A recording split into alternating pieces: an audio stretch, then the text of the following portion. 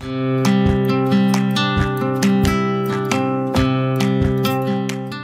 this presentation, we will record a journal entry related to cash dividends for a corporation. Information on the left side, we're going to record that into the general journal here and then post that not to the general ledger but to a worksheet to get a quick example of what will happen to the accounting equation and individual accounts. Our trial balance is assets in green, liabilities in orange, then the equity section light blue, and the net income in dark blue. Note there's nothing in the net income at this point in time. It's going to be just a short trial balance to give us an idea of something in balance so that we can post things out and see the effect that would be on the individual sections of a trial balance. Of course, here we're focusing in on what is different for a corporation, that being the equity section. The debits are going to be non-bracketed or positive. The credits will be bracketed or negative for Excel, and that shows that the debits minus the credits will then equal 0, or that 0 representing debits equal the credits. So we're going to post this information here, and we're going to have a dividend. We're going to have the dividend declared, and then we are going to pay the dividend. Now, for a corporation, it's important to note what is a dividend before we take a look at this. There's a $2 cash dividend. How does a dividend compare, say, to a partnership or to a sole proprietor?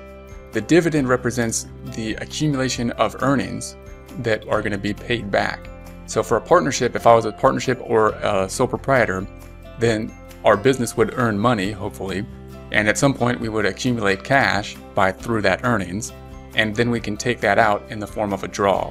For a partnership or a sole proprietor, we can decide whenever we want to do that and take it out with a draw. With a corporation, however, because all the stockholders are the same and they all kind of get some voting power in the stock, then it's not as easy for any individual owner to just take out money, because we don't have a capital account for each individual owner. All the stocks are the same.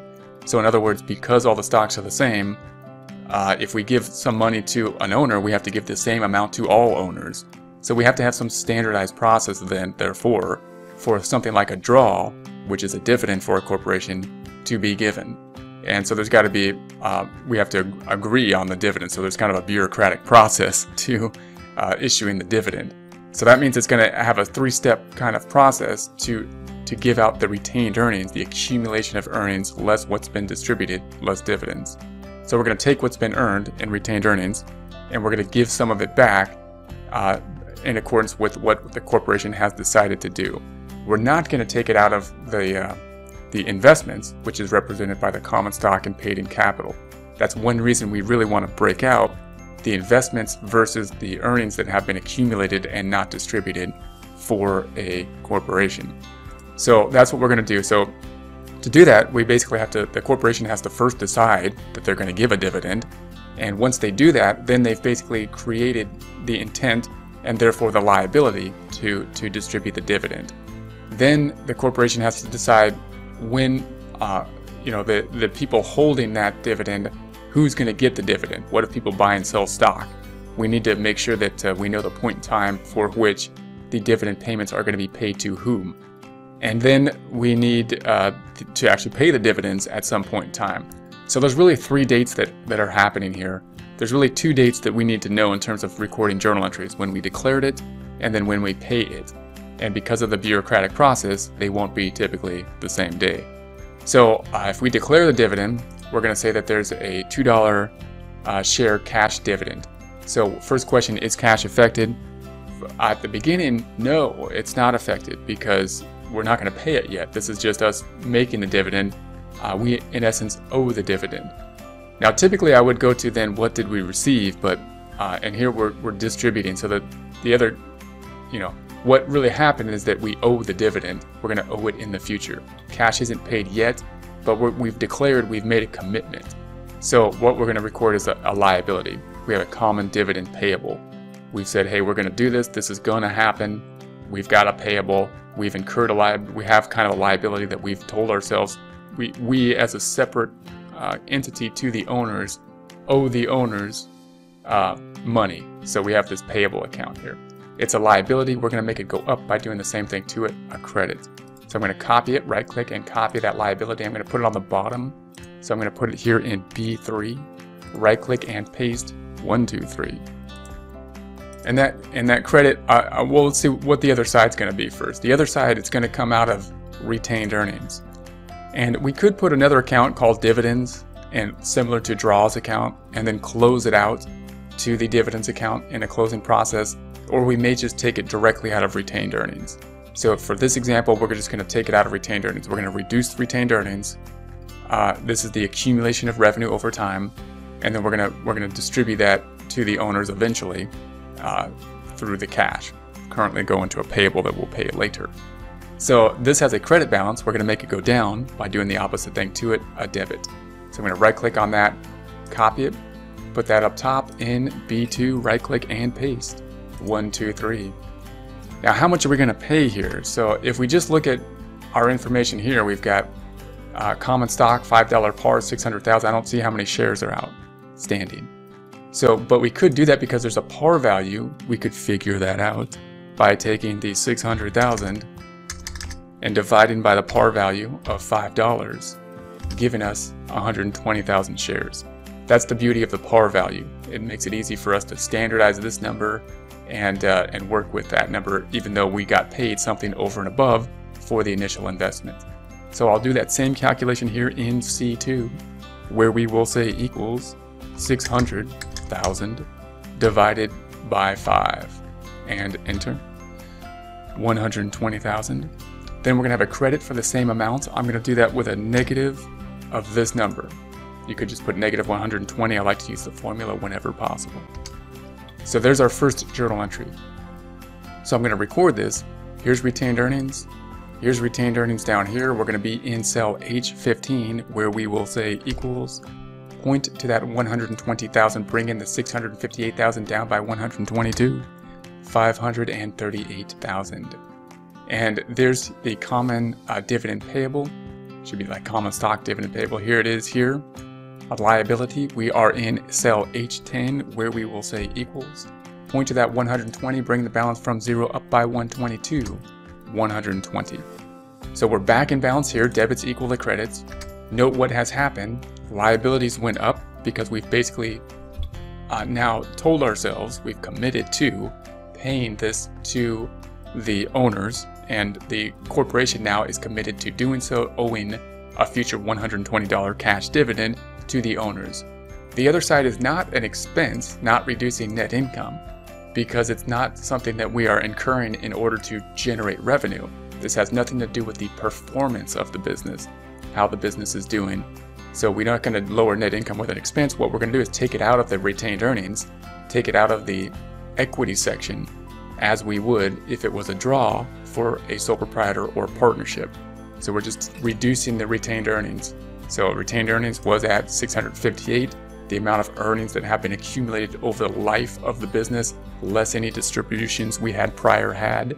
And then we're going to reduce it to 538,000. So that's going to be our transaction. Now, sometime in the future, of course, we are then just going to pay off the common stock with cash. So in that journal entry, cash will go down. Cash is a debit balance. We'll do the opposite thing to it and credit it.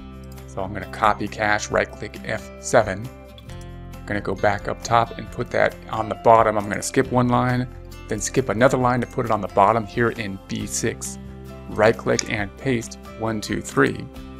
The cash we're going to pay in D6 will just be the 120 that's in there. So I'm just going to put a credit 120,000 and enter. We're going to debit something 120,000, so I'm going to put a negative of that number. You could just type 120. I like to use the formula. And then that's going to, of course, just be the common dividends payable. It has 120 in it. It's going to go down. We're going to do the opposite thing to it, debiting it. So I'm going to right-click and copy. Put that up top in B5, right-click and paste 1, 2, 3. Then we'll record this to our trial balance. So here's the 120 common dividends payable. Here it is on the trial balance. We want to be in cell H10, double click on it, go to the end of it, plus, point to that 120, bringing the 120 down to 0. Then we're going to go to cash. Here's cash. Here it is on the trial balance. We want to be in H7, where we will say equals, point to that 120, bringing the 1,388,000 down by 120 to 1,268,000. That then brings us back in balance. Note there's no effect on net income. Even though we paid the cash at this point in time, we didn't pay the cash in order to help generate revenue. It has nothing to do with the performance of the business in terms of revenue generation. All it has to do with is us paying the owners for some of the accumulation of revenue, which we had decided to do in the past and therefore created a liability, which we are now paying off with the cash.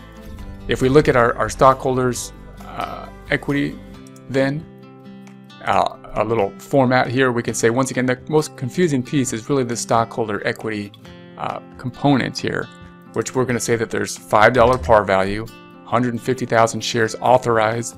How many shares are outstanding? Well, that didn't change because we didn't change how many shares we sold.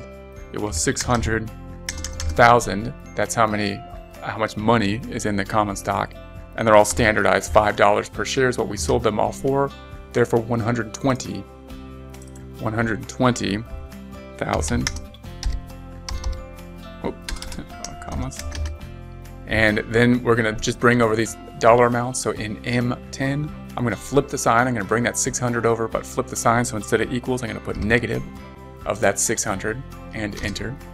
Additional paid in capital, I'm going to bring this over and flip the sign. So rather than equals, negative of that number. And then we'll add them up so I can see the difference between the amount that has been invested versus the retained earnings. So here we're going to say equals the sum, double click the sum of these two. And then we're going to pull over the retained earnings, which has differed now. This is the accumulation of revenue less the distributions, the dividends, over the life of the company.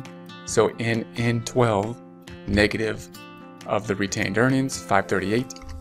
And then we're going to add these up, equals the sum